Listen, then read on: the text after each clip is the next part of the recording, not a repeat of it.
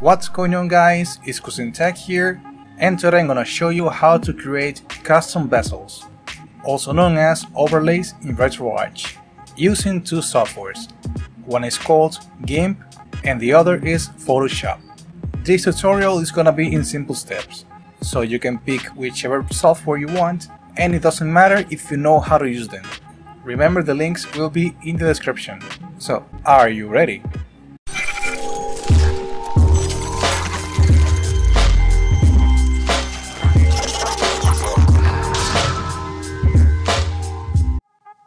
Alright, for those of you who doesn't know, GIMP is a multi-platform software, and that means that you can use it in Windows, Linux and Mac, and it's free. But in the case of Photoshop, it's not free and is only available for Windows and Mac, no Linux. So I will be doing this tutorial in Windows, but the steps will be the same in any platform. Now, before we begin, we need templates to make our job easier. That depends on the type of the bezel that you will create. And for that, I will be leaving a download link with two folders. In one folder, you will find a few bezel templates, and in the other, you will see the few ready-to-go package of bezels that you can use, for example with Retroarch. And in case you still don't know how to use bezels in Retroarch, I will be leaving a video tutorial link in the description showing you the process step by step. Alright, let's start with GIMP. If you don't have it, you can go to this website to download it. Right here, just click in this. Right now the latest version is 2.10.20. So once you have it downloaded, install it and open it. Alright, once here, we need to add to GIMP our template and the image that we will use to create our bezel. To add them, you can do it in two ways. You can just drag and drop, or by simply going here in File, then Open. Then search for it. Mine is here in Desktop, Borders. I'm gonna go with this one, yeah. Then hit Open. This is our template. Now we need to search for the image. In case you don't have it, you can go to your web browser and search for it.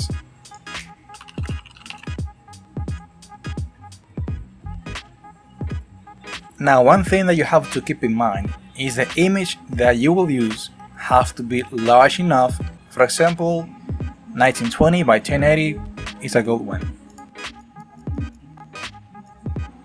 Let's add it. File, Open. Mine is here in Desktop, or I simply can drag and drop it like that. Now here, this is your image, the one that you will use to create your own bezel. Drag and drop it below, like that. Now click the template and reduce the opacity to at least 50% or so. Alright, now select the image below. Now if you don't like what you're seeing right here, remember this is the template, and this big size here is where your game will go. That means that now we will expand the image, for example, to make Mario to fit here in the bezel borders. For that, let's go here, Tools, Transform Tools, then Unify Transform, or simply press Shift+T in the keyboard. Now here, move your mouse to this square until you see it is yellow, not the center, just the outside, like that. Then press Ctrl in the keyboard, then drag it. Once done, hit Transform, and that's it. Also, you can move it a bit and hit Transform. Now, if you're okay with these results, then select the upper image right here. Then let's go to Layer, Transparency, and select Add to Selection. Or you can press Shift plus Alt plus click on it, like this. Now you're seeing this has selected the borders, but we want to invert it in order for us to delete this part, because if we don't invert it and we press delete, only this part will be deleted. For that, let's go to select, then invert, or simply press Ctrl+I. Now the selection has inverted and only the center has been selected. What we need to do now is click here in the image below, then press delete in the keyboard. Just like that. Then hit here to hide the template. So far we have finished, and now we need to export it. Remember, the image have to be in PNG format. In order for us to export it, let's go to File, then Export As, or in the keyboard press Shift+Ctrl+E. Then select the path where you want to save it, change the name here, then hit Export, then again hit Export. Now let's minimize this. Now here we have our new bezel. But we still haven't finished with this one because we need to create another file. In order for us to do that, let's go and open Notepad. Right here. Now this is important. You have to copy exactly the details that I'm gonna type here in this document. Overlays equals to 1, then hit space 2 times, then overlay 0, / overlay equals, then the name of our bezel, mine says test, temp.png, then hit enter 2 times, then overlay 0, this line here, then full, another line, screen, then true. So you see here, this is an empty space. One here, another here, then another here, here, and here. You cannot do this like that. No, one space always. Then overlay 0, line, des, cs, space, equals, space, 0. Once finished, then hit save. You have to name it exactly as our bezel is. Again, mine says test. Right here, before the dots, test.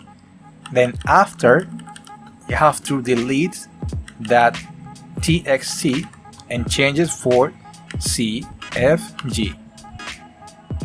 Then hit save. Now we can test it out real quick. In order for you guys to see that it actually works, let's copy this to the Retroarch border directory. Let's start Retroarch.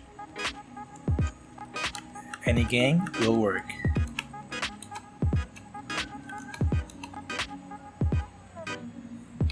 Now, let's go here, screen overlay. Let's search for our bezel. It says test, this one. And there you go. Alright then, now let's go with Photoshop. Alright, let's open Photoshop. Now let's add to Photoshop our templates by going here to File, then Open.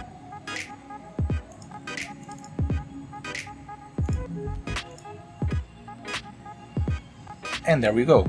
Now we can do this too by drag and drop, like this. Now if you can see here in Photoshop, the images automatically stay divided.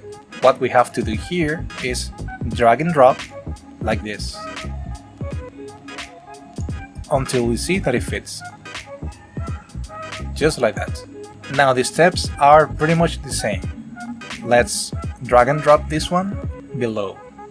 Then, with our template, let's reduce the opacity by at least 50% or so. Now, for example, if you want Mario to fit in the border, we have to expand the image, and for that, let's go to select here, then go to here, Edit, then Free Transformation, or simply press Ctrl+T in the keyboard. Now in the keyboard, press Shift and Alt, then here in one of the corners, then move your mouse to any corner and move it.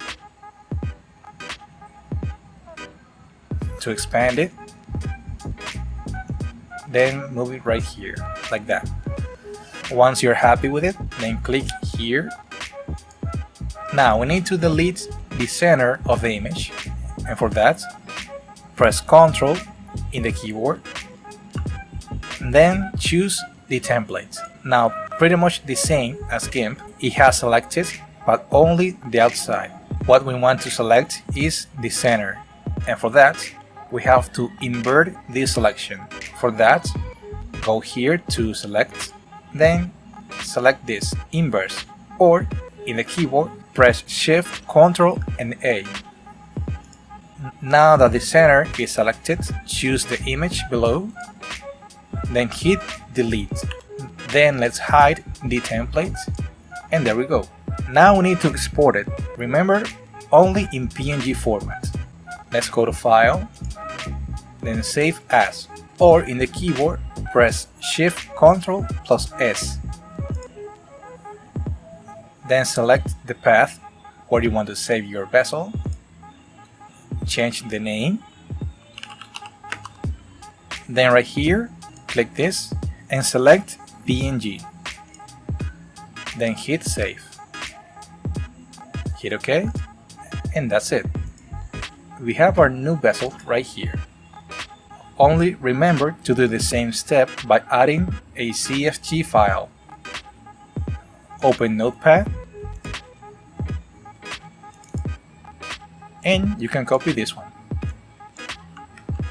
right here, but we need to change this part right here with the name that our new bezel have. In this case, mine says Test2. Just add 2 and copy this part, then hit File and Save As. Before the dot, put the name Test2, then replace TXT with CFG, then hit Save. Now let's test this one right here to see that it works. Let's add it to Retroarch.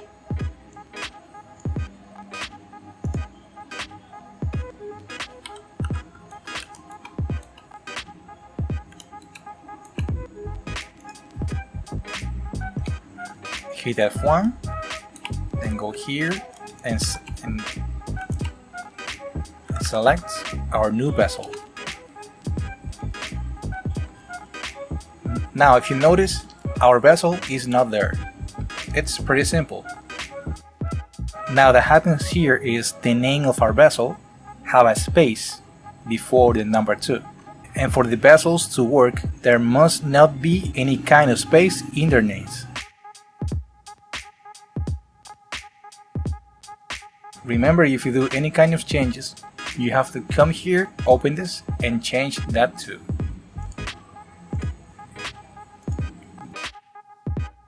Now let's copy this too. Alright, let's try this one.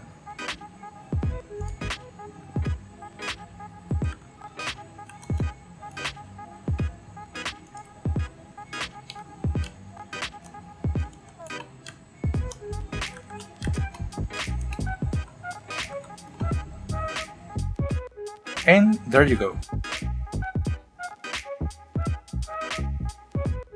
That's pretty much it for this video, guys. I really appreciate you watching. Remember that if you have any questions or suggestions for future videos, let me know in the comments below. So hit like if you like it, dislike if you dislike it, subscribe for more content, but more important, thanks for watching and see you in the next one.